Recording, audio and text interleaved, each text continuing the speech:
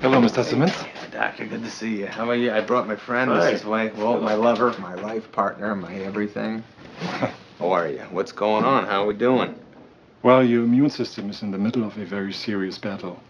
The medicine is trying to combat the disease, but in the process, it destroys healthy tissue and disrupts healthy functioning of your organs and multiple lymphatic systems. So you're getting attacked on 2 levels. And we hope the disease is vanquished before it and the medicine does damage which cannot be contained. Okay. Your accent's very thick.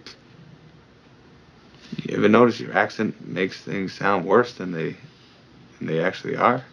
You could give good news and I'd still be like, what happened? I'm still dying? I'm just trying to help you. I know you sound like a regular Joe where you come from, but here, I keep thinking you're gonna be torturing James Bond later. I'm sure your sense of humor will serve you well in this situation. There he goes again. All so terrifying because it came out of your mouth. You are a very funny man. Are you mad that you died at the end of Die Hard? I don't understand the reference. Kind of looks like those 2 guys in the second Matrix movie.